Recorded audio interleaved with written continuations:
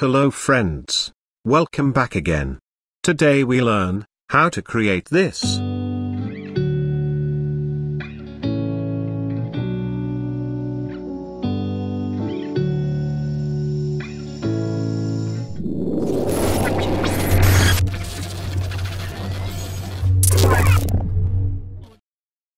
First of all, we will create a new composition.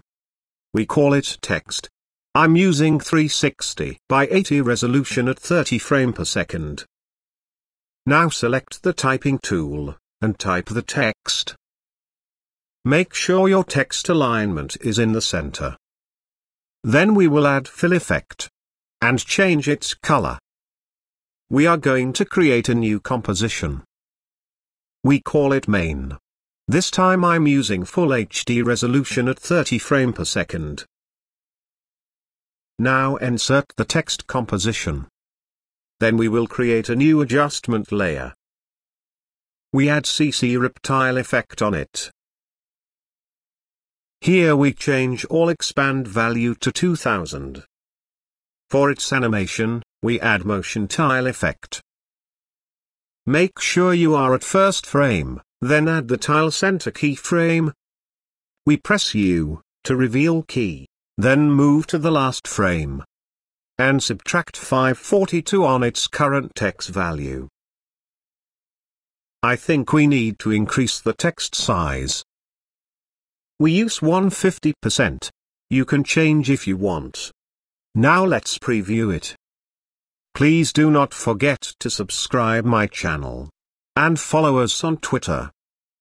You can get the project file from link in below. If you are not satisfied with the speed, then change the X tile center value. Now we will select all the compositions. And create a pre-compose, by pressing Ctrl-Shift-C. Here we will add mesh warp effect on it. In mesh warp, we change row and columns amount to 2. Quality to 10.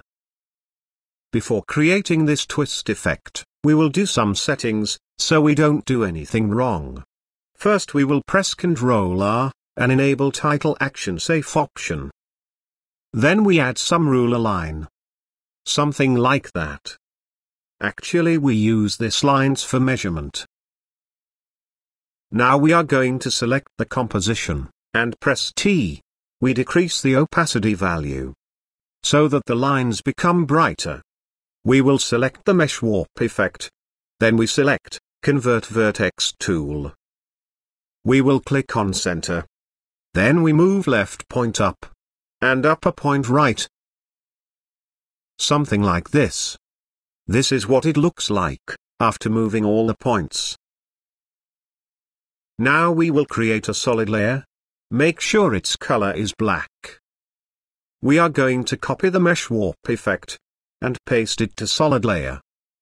Then select the pen tool, and create a mask. Before masking, we decrease its opacity value, so that we can see the layer below.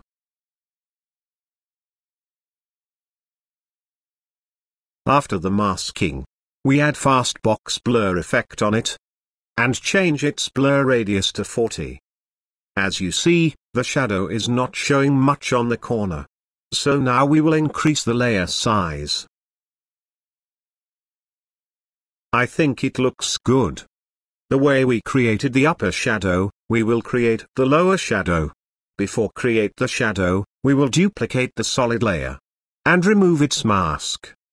Now create a new mask. Both shadows are created. If you want, you can change its opacity value.